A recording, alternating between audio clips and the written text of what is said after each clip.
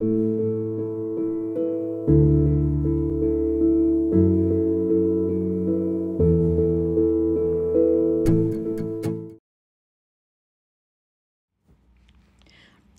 my name is Lori Greenlee. Welcome to Cover Your Asset Condos.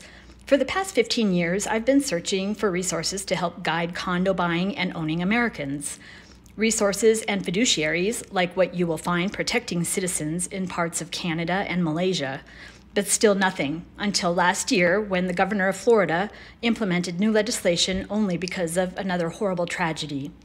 So I left my career of 25 years in banking and private wealth management to start this mission to educate and warn American condo owners and buyers.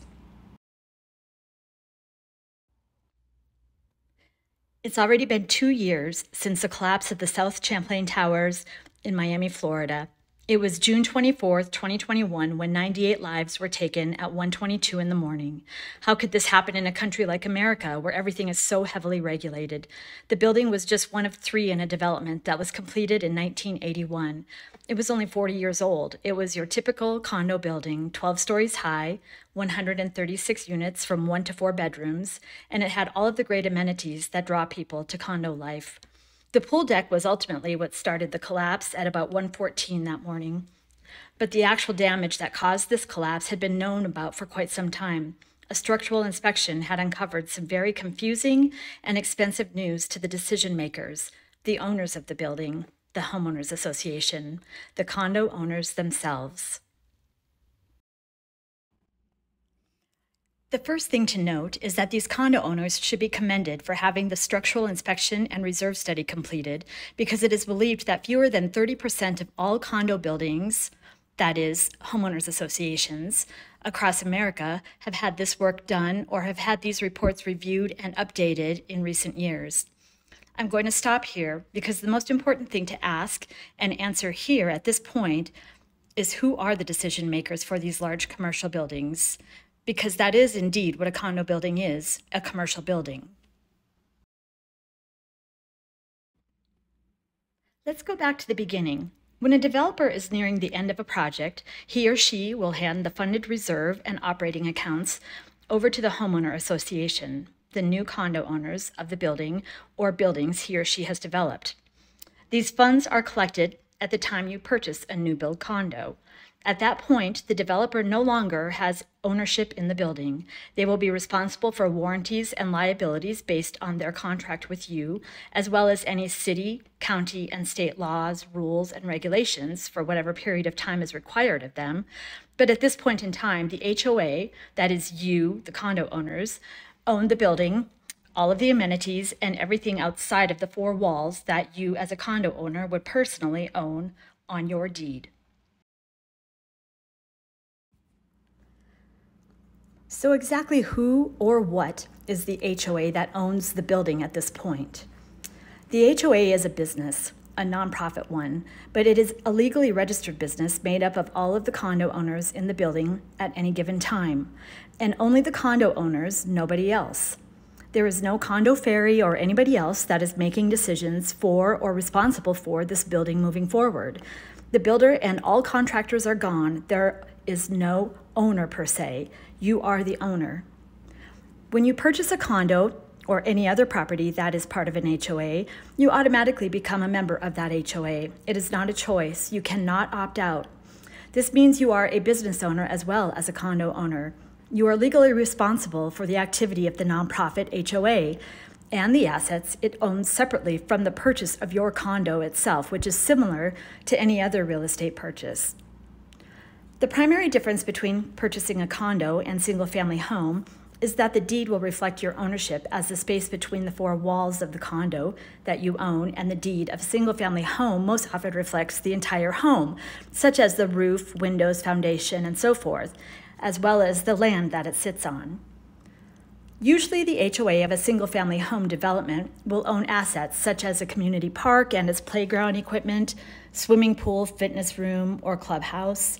The same responsibility will be required of each homeowner as it is with the condo owners in regards to the HOA. However, a condo HOA not only owns all of the above, but it also owns the building, the actual structure that houses or holds all of those condos, and is responsible for the roof, windows, foundation, the common things we mentioned previously that a single-family home usually includes in their deed.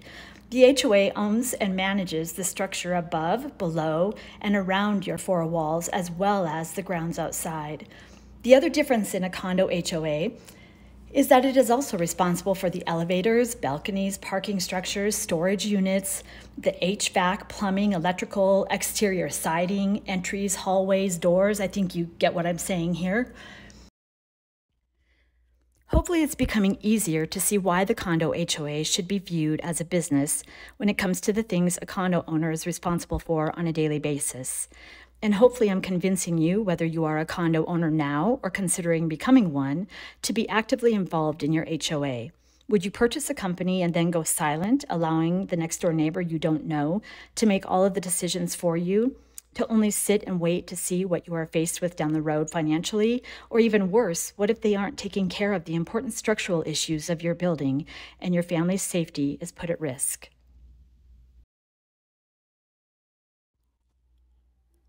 So what's the difference between a condo building, apartment building, and commercial building? Most of them are owned in some type of legal entity or company. Rarely do you find an apartment building or a commercial building owned in somebody's personal name. However, unlike a commercial building and apartment building, as we mentioned, condo buildings are owned by HOAs, which are a type of nonprofit usually, but still a legal business entity. The other difference, and most important difference, is that most state and city governments primarily rely on condo HOAs to self-manage their way through most safety and financial decisions. These same governments have guidelines, inspection processes, and very clear and controlled permit requirements in place for commercial and apartment buildings, leaving condo buildings and uneducated purchasing condo owners out on an island of decision-making of their own. You will find fire safety and exterior inspection requirements, but when it comes to structural and interior inspections, condos are not regulated like apartment buildings and commercial buildings are. So let's go back. What is the HOA? Who's the HOA? It's you, the condo owner. It's me. It's the neighbor you ride the elevator with. It's the investor who rents their condo and lives across the country or the world. To be clear, in all cases, the HOA is made up of average people like you and me. We are making decisions on the entire building, from the roof, hallways, siding, windows, elevator, HVAC, plumbing, electrical, structural integrity, amenities, many of which are within the building itself, doors, balconies, parking structures, interior and exterior, the lobby area, and so forth. As you can see, the condo HOA business is very demanding, and there's a lot to be responsible for. So I was asked, are you saying there are no regulatory requirements, guidelines, nothing we need to report to anybody as a condo HOA, nobody to guide us? And the answer is yes, that's exactly what I'm saying. To top it off, and something else we'll talk about in future classes, video blogs, as part of the HOA board, there is a legal and fiduciary responsibility and liability that is placed on each board member who is simply trying to help their community do the right thing by volunteering their time without any guidance, not realizing the risk they have placed on themselves.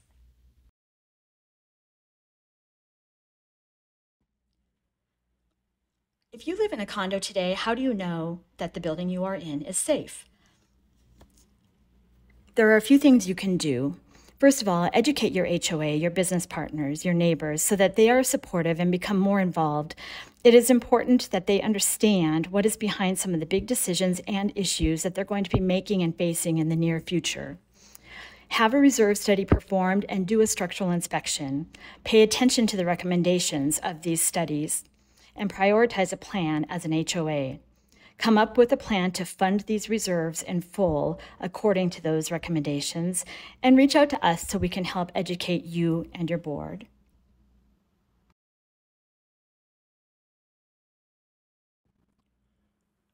So if you are considering purchasing a condo, how do you ensure that building you are purchasing is safe? There is a missing fiduciary in the condo purchase process. Your real estate agent or broker is not permitted to review the HOA documents and offer advice. Remember, the HOA is a business.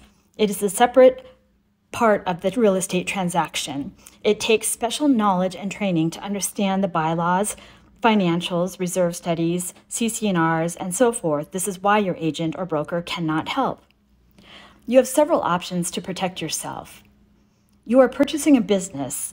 Do your due diligence on that business as you would for any other business you would be purchasing. Read and understand all legal documents, the entity setup documents, the CC&Rs, including at least 6 months of minutes at minimum, looking for a common theme of discussion that might tell you there is a potential assessment on the horizon. Find out how involved and educated the HOA is that you are considering. I have a checklist that I can send you if you are interested of other questions you should be asking. So please reach out. I'm happy to help.